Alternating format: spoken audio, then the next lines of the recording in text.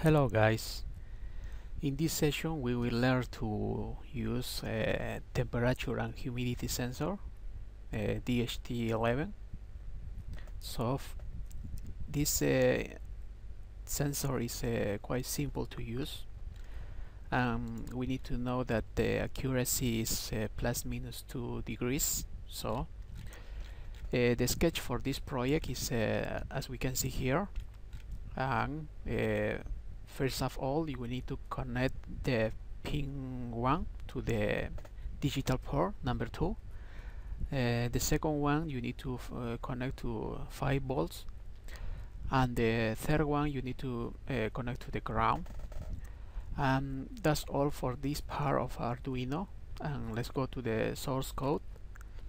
First, you need to include this library, because this sensor work with this library.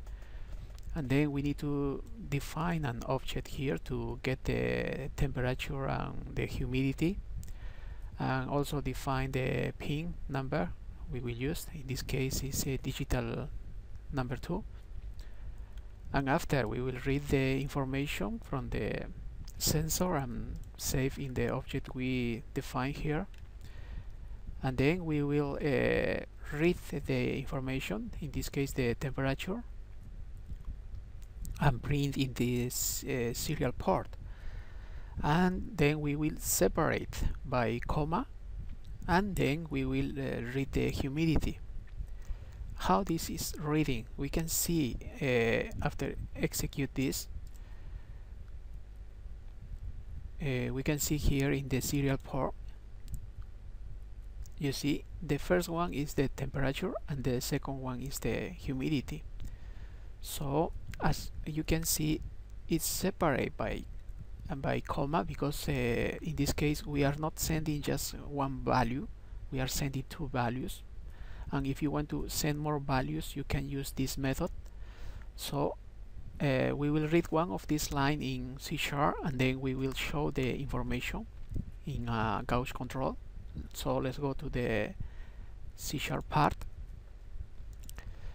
Well, for this project I designed this interface.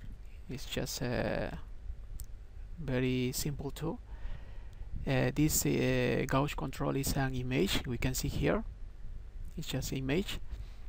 And also I use one serial port to read the information from Arduino, and 2 timers control to control the time, and some text boxes.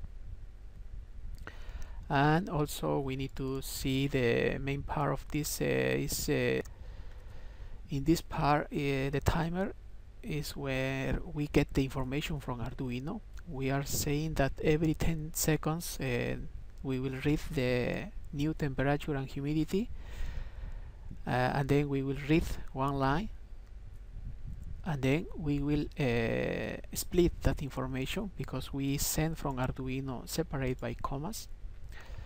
And then we will get the temperature is the number 0, and the humidity is number 1 from the array, from this. And then we will draw the new temperature in the gauge control. So let's execute this, and then it will start to read the new temperature. Now it's 32 degrees and the humidity is 89, and every 10 seconds it will read the new temperature. So that's all for this project. See you next time. Bye bye.